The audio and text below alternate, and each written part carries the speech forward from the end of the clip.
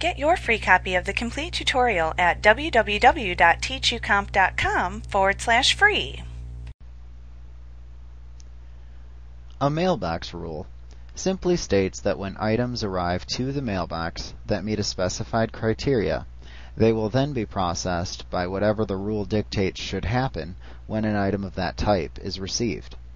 You can have multiple rules applied to a single mailbox. The rules will be acted upon in sequence from top to bottom through the list of rules created for that mailbox. They can also be modified at a later date or deleted entirely if they no longer apply. And you can also turn them on and off without having to delete and recreate them. To create a mailbox rule, you first select the mailbox folder for which you want to create a rule.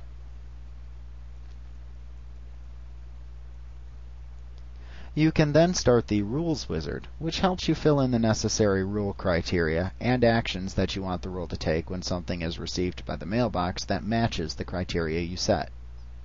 To start the Rules wizard, select Tools and Rules wizard.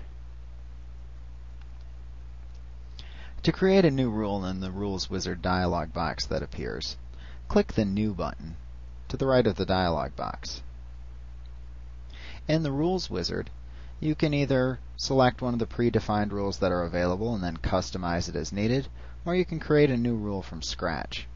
You start by selecting which option you'd like from the two option buttons at the top of the dialog box. If you select Start creating a rule from a template, then you'll need to select one of the templates from the list below.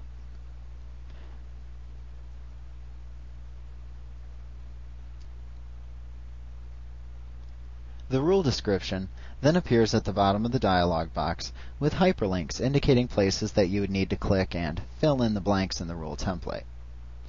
So here it says apply this rule after the message arrives. With specific words in the subject or body, well, click specific words. What words are we going to look for? About business. Add that.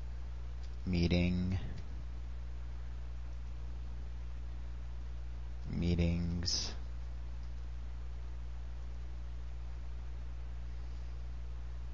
And then click OK. And then assign it to the category. Well, click that. Check business. Click OK. And then you would click Next.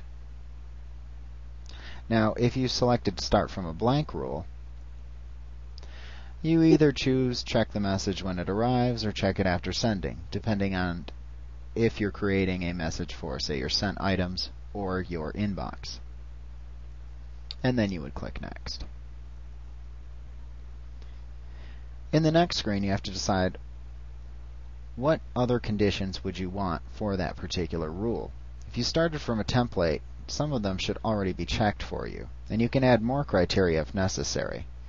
So it could be sent only to you, or marked with a certain sensitivity, or flagged for a certain action. However, if you're creating a rule from scratch, you'll need to select which criteria to use from the checkboxes available. So after the message arrives, flagged for an action, what action? Well, click the action hyperlink. So if I'm told to read it, and it's marked with a certain importance, and you just add these conditions to your rule.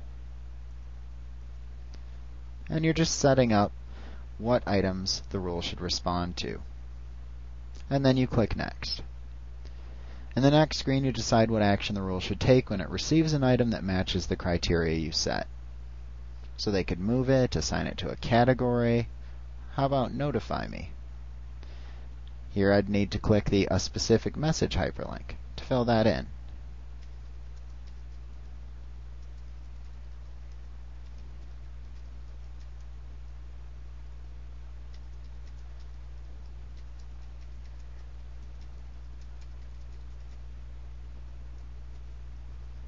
And then click OK to specify the message. You can also check several of them. Sometimes you could forward it to people, forward it as an attachment, or redirect it. So it's not like it has to do just one thing. And then click Next. You can also add any exceptions here. So except if sent only to you, for instance, or except if it contains specific words. and then click Next after filling in any exceptions for the rule. Then in the last screen, you have to give a name for this rule.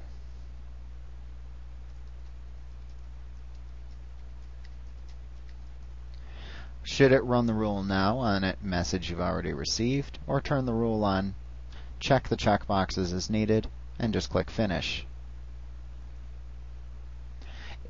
Now it should apply in the Rules wizard, that particular rule. And notice the rules, if you have more than one, appear in a certain order. The one at the top is always done first, followed by the ones later on in the rule. So if I would prefer to filter out, say, adult content and junk email, I could do that first, and then take the action notification and just click Move Down. Also, you can delete rules by just clicking on them and hitting Delete to the right. Or you can just simply turn them off by deselecting them from the checkbox. And when you need to turn them back on, go back to Tools and Rules Wizard for the selected folder and just check the box to turn them back on. When you're done modifying your rules, click OK. And those rules will then be applied. So I can test it by sending a message to myself.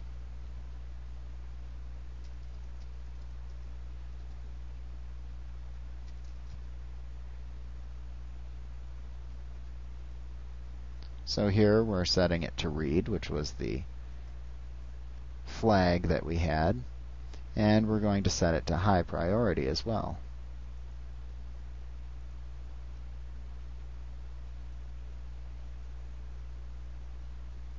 And then we're going to send it out.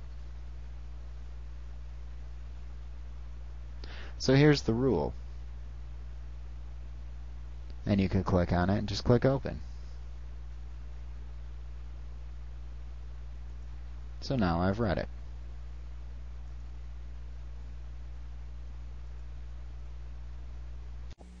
Like what you see? Pick up your free copy of the complete tutorial at www.teachucomp.com/free.